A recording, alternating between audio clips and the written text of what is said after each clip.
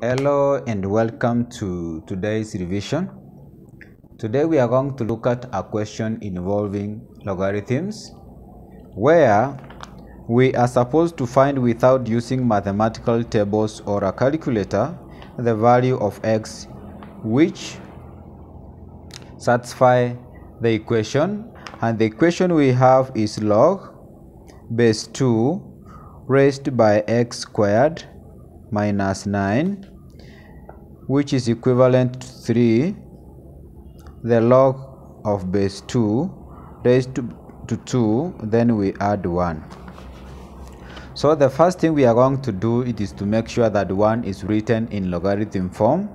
And in this case, to introduce the logarithm to base 2 of 1, we are going to take the log of base 2, we equate it to 1, then we take 2 you raise to 1, it will give us 2.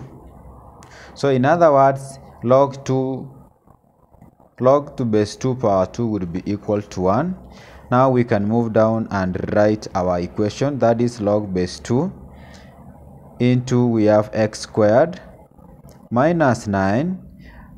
This one is going to be equal to 3 into the log of base 2 power 2 plus now the log of base 2 power 2, which is equivalent to 1. From there now we can apply the rules of logarithms. The first thing we are going to do is to take this number behind the log and become the power, so that we have the log of base 2 raised by x squared minus 9, and this one is going to be equal to the log of base 2 power 2. 3 goes and becomes the power, plus now the log of base 2 power 2.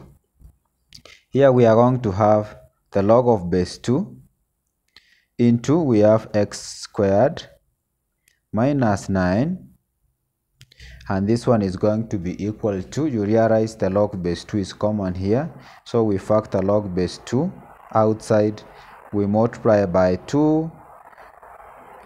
2 cubed is 8, we multiply by 2, since these two logarithms are connected by an addition sign, we are going to multiply their powers.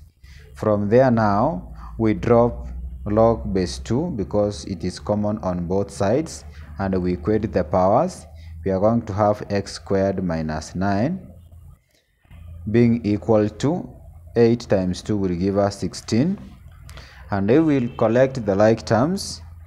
Negative 9 will move to the other side such that we remain with x squared, and our x squared is going to be 16. This is a negative, it is going to be a plus once it crosses the equal sign. From here we are going to have x squared, which is equivalent to 16 plus 9, and 16 plus 9 is 25. And for us to get x, we are going to take the square root on both sides. The square and the square root will cancel, we remain with x, and our x is going to be, the square root of a number is plus or minus the number, and in this case the square root of 25 will be 5, and that is the answer to our question. That means x can be positive 5, and also x can be equal to negative 5. Thank you for watching and welcome to our channel.